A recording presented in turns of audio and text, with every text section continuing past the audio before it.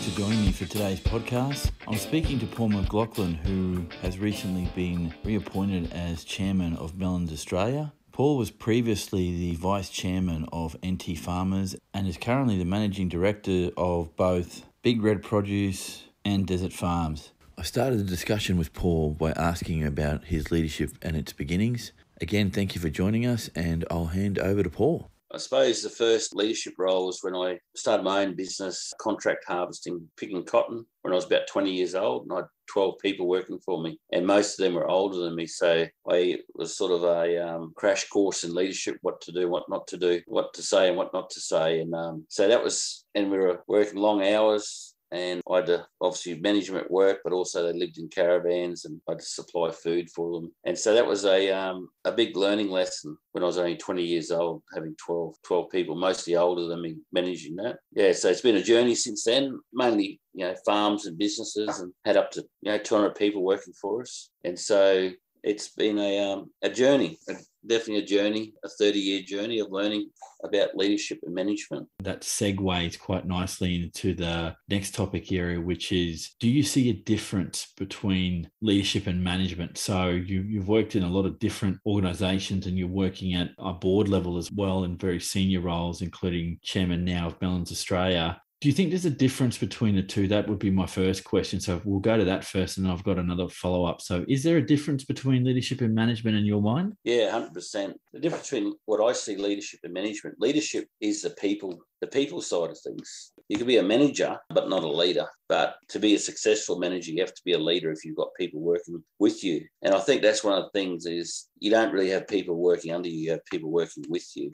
And a leader really has the strategy. And that's my experience sitting on a number of boards and people being there for different reasons, sometimes conflicting. It's because they don't understand that it's not an operational role. It's a strategic role. You're setting direction for the organisation and supporting the CEO or whoever it is in it that's doing the day-to-day stuff. So they're the managers. So the managers are really managing the business, which is the systems and processes. That's the nuts and bolts. The day-to-day operations, the week-to-week, month-to-month stuff of mainly KPIs of production and costs and all that. You're managing that on a day-to-day basis. So that's management.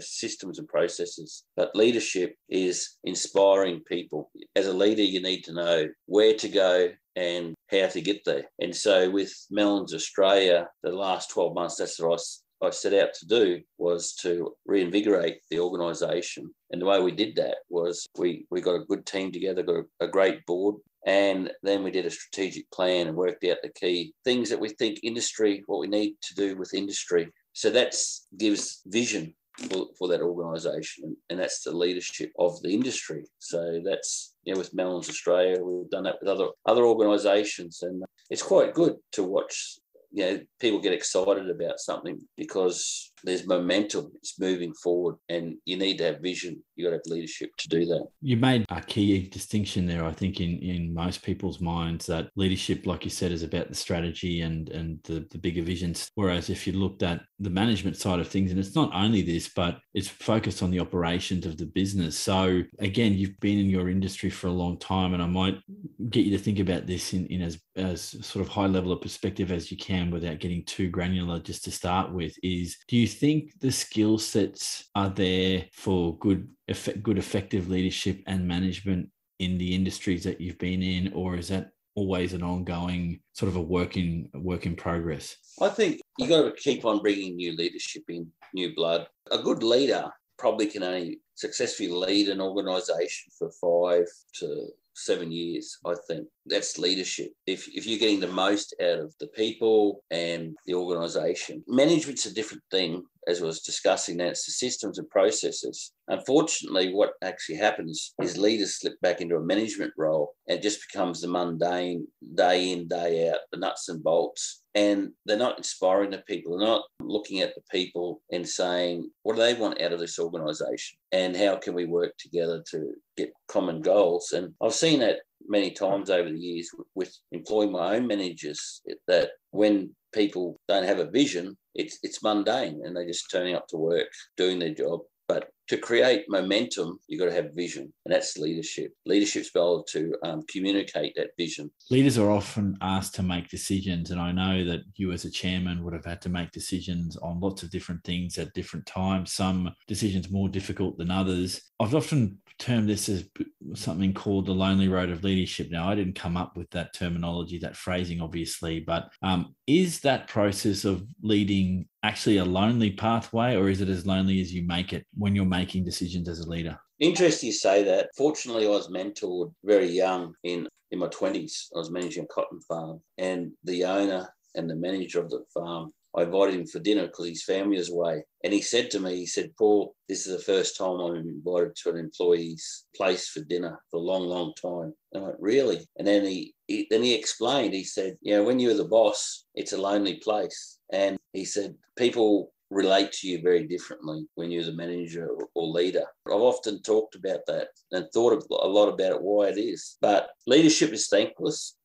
You very rarely ever get thanked. You get judged a lot, but you don't get thanked. It's always a thankless task, leadership. And that's reality of leadership or management. Yeah, it's much easier to be one of the boys than it is. But when you've got an organisation, you have to be the leader. Something that sort of came into my mind, and I think that's a reality of once you stick your head up over the parapet. And I think what I'm hearing is leadership is a choice. So when you choose to be a leader, you choose the good and bad that comes with it. And at times, I can agree with you that, you're on your own making decisions. And how do you keep the professional from becoming the personal? Do you see some tension there at times that you've got to try and keep those two worlds separate? I don't think it's that.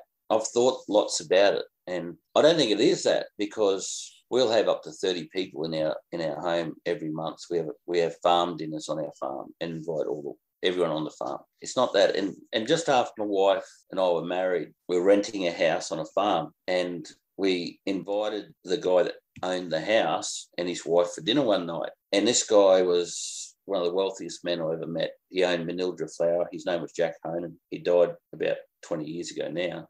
He said, I'll come and I'll bring a chook. You do the veggies, I'll bring the chook. And he bought this chook and he stuffed it with apricots, and it was beautiful. This chook was just beautiful. And when he arrived, his wife says, Paul, this is the first time we've been to anyone's place for dinner in 30 years. And this guy, I used to go and visit his house every Sunday and pay my rent. And most Sundays I'd get there and he'd have a dinner cooked for me, and there'd be someone else there for dinner. He goes, this is great. My wife cooked a beautiful dessert, and we sat and talked, and his wife said, we better go home. He said, I'm enjoying this. I haven't been to anyone's place for 30 years for dinner. You don't expect thanks. You don't expect too much when you're a leader. Let me ask you this, Paul. Measuring success. Now, this question's around how do you measure success as a leader? So is it just KPIs, or is it something else? You can't measure success. Most people measure success with material possessions and money in the bank, but that's not success. If you want to build a legacy and to make a difference in this world, you've got to really invest in people. And that's very hard to measure. And so success to me is really about people that you work with, understanding what their goals are and giving them opportunities. So in our businesses, it's really about giving other people opportunities. And when I look at businesses, I don't look at a business. I look at the people that are going to work in that business and how I can invest in them and reward them too. And so it's very important to reward people. And so to me, if we have a good season, I definitely reward the people that have made the effort to.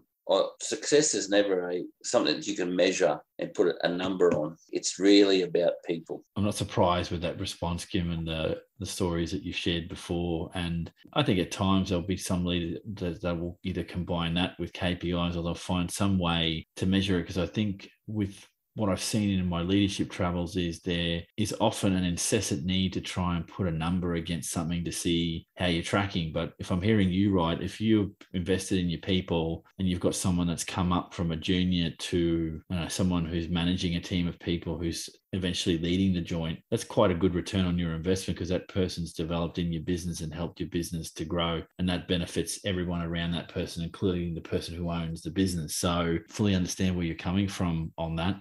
You've obviously seen that in your travels in working for industry bodies. Is that fair call? Oh, definitely. And not just in Australia. I've travelled a lot overseas.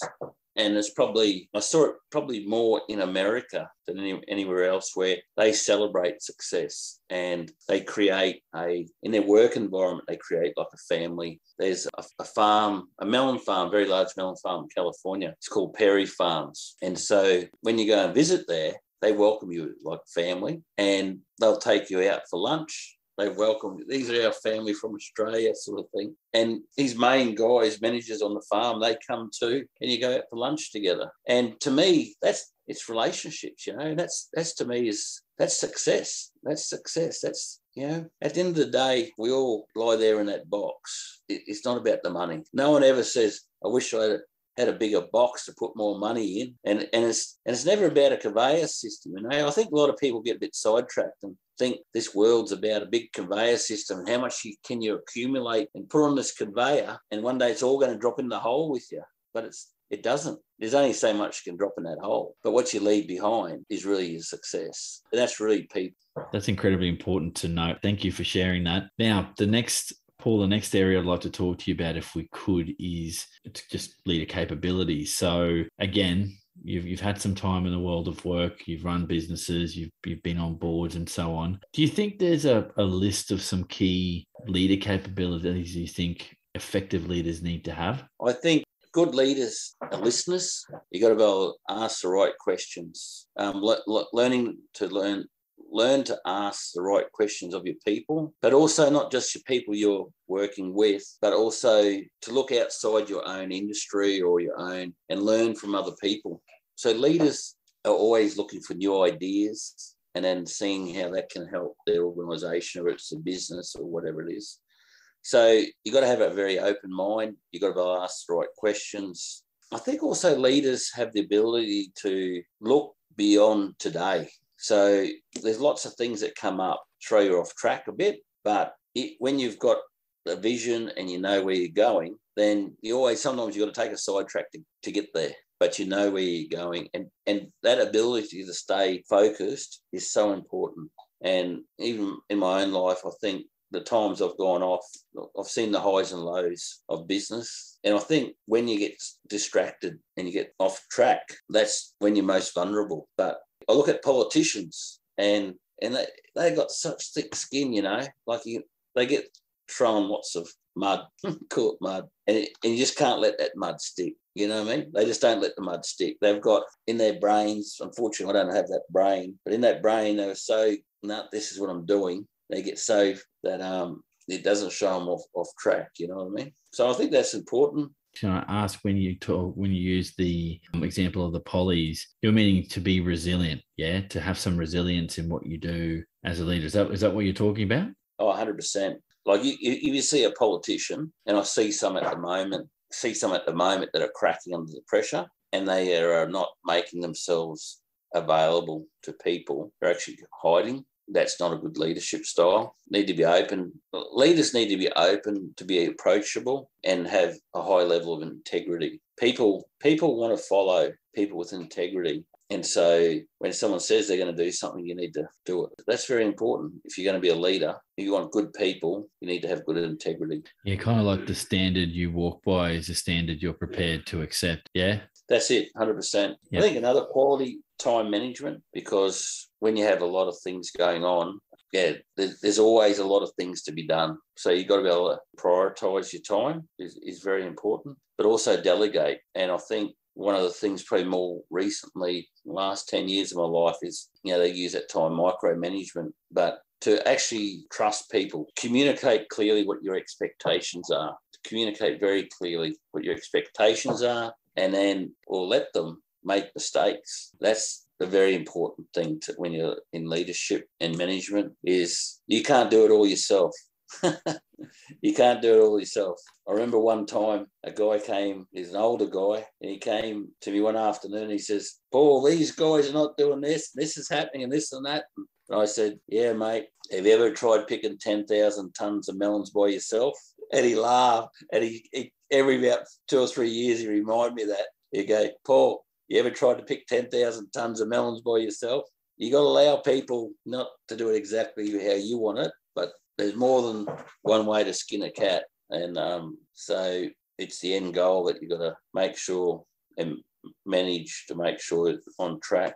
Yeah. So let me ask you this, Paul, the nature versus nurture question. Are leaders born or are they made? I think both. There's definitely people that are born leaders, 100%. And I see it more, I pick it a lot quicker now with the seasonal workers we get from different countries. We've got 3 different nationalities here on a seasonal workers program. And usually within a few days, you can pick out the leaders in the group. And they're usually not the ones that have been given that position. They're asking the questions. You can pick them because they're asking the questions. They want the bigger picture of what's going on here. And then they communicate with their people. And they're the ones that come to you and say, oh, yeah, this guy needs this or whatever. They're the leaders that are watching out for their people, you know, that they are the true leaders. They can be developed 100%, but there's others that are born leaders. So, yeah, definitely. Some are born and some can be made. Almost at the end of the discussion here, mate. So I've got it's a 2-parter about your leadership pathway. So what have you learned looking back? Synthesize if you can. What have you learned on your journey as a leader?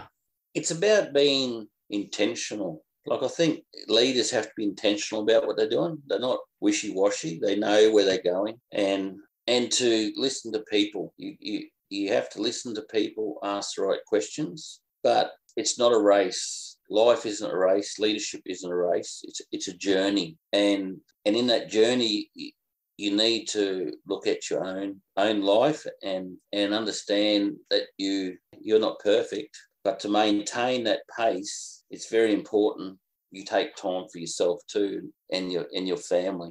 And there's a cost. Everything you do has a cost in life. Leadership has a big cost. And I think, coming to a point where you go, at the end of the day, family is very important. And so taking time for your family on a daily basis and spending time together, going on adventures, making memories, that's very, very important. What do you believe, from your perspective, is the most critical issues when it comes to leadership development in your industry at the moment? If you had to look at what do you need for leader development, is there something that stands out for you? Well, I think as an industry, we're all very busy. And so I think the first thing we need to do is, we need more people that can see value in putting time into an industry, because we don't have those people, we can't train up those leaders. And so whether they see there's a pathway or whether it's a benefit to them, I'm not sure. But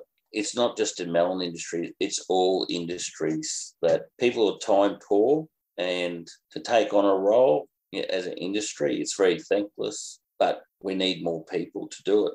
I don't really have an answer there, really. It's okay. Sorry to interrupt. I think you're bringing it out quite strongly, that representative stuff. And I think where you get to the meat of this, and this is difficult in any industry. I think the hard thing for people coming into an industry body is to take off their own self-interest hat.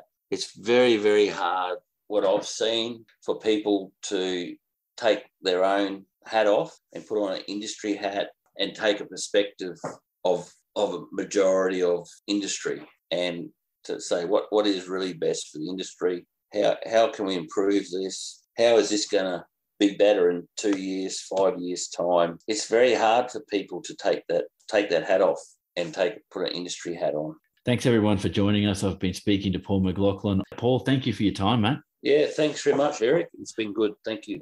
Thanks again for joining us today. I've been speaking to Paul McLaughlin, the chairman of Melons Australia. This podcast is one in a series of discussions regarding leadership. Again, thank you for joining me, and we'll catch you all on the next podcast.